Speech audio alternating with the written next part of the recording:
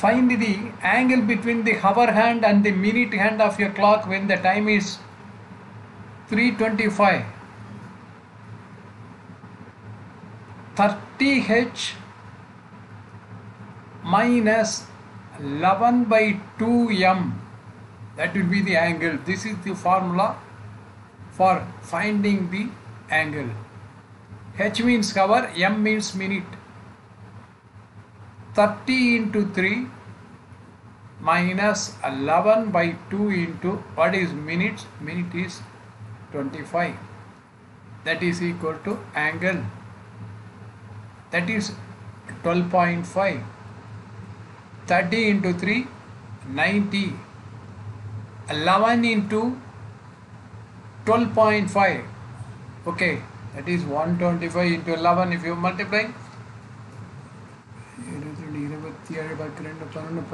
137.5. What is the difference? 137.5 minus 90 is 47.5 degrees. This is the answer.